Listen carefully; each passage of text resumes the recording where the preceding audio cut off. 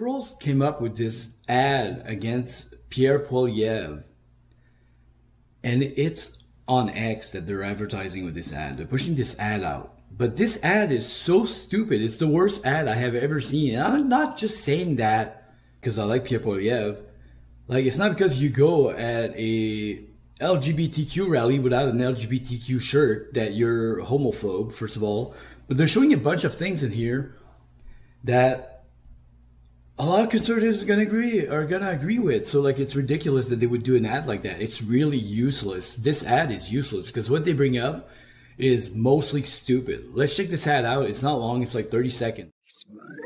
Posing for photos of a man wearing a straight pride t-shirt. Radical gender ideology. The CEO of Elections Canada has indicated his opposition to it. Let me just say that I am at peace with that. You believe that the Bitcoin is the best tool for you to transact? Marriage ought to be preserved as a union between one man and one woman. We will fight tooth and nail to put a permanent end to vaccine mandates. I was out on an overpass as the truckers went by, and what I saw were cheerful, patriotic, optimistic Canadians. We're conservatives, so we don't believe in that. Like, the thing about wearing the straight pride t-shirt, it's not him who's wearing it. It's the guy that came and asked him for a picture. You think he called him and told him, hey, can you take a picture with me with my straight pride t-shirt? That's just ridiculous, man. Great burn. It's not him who's wearing it. Radical gender ideology. Like, no one wants that, man. Like, they just changed the election rules to make it easier for people to change, like in the last elections. You can just go vote with your election card.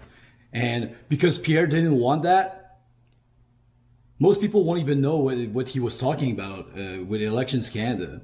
Now here Pierre is telling people to buy Bitcoin, which Bitcoin is worth what, like $65,000 US now? It's almost worth 90,000 Canadian. It's like 80,000 Canadian.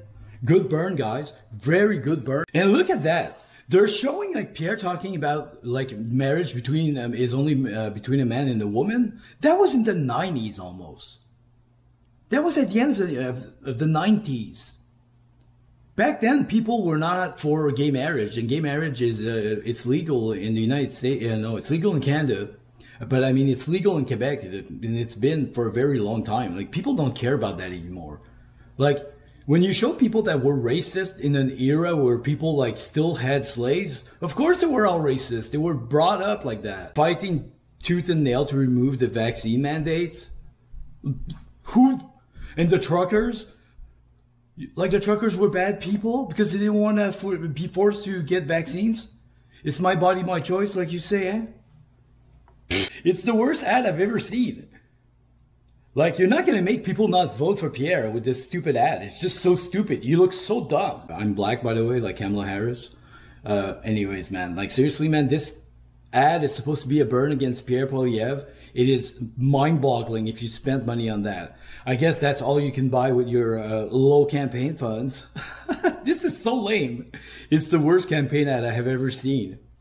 You're bringing up stuff that people want to try and make someone look like he did something wrong. Most of the people voting for him are voting for him because of that. Anyways, I'm going to leave it at that. Subscribe to the channel if you're new here, and thanks for watching.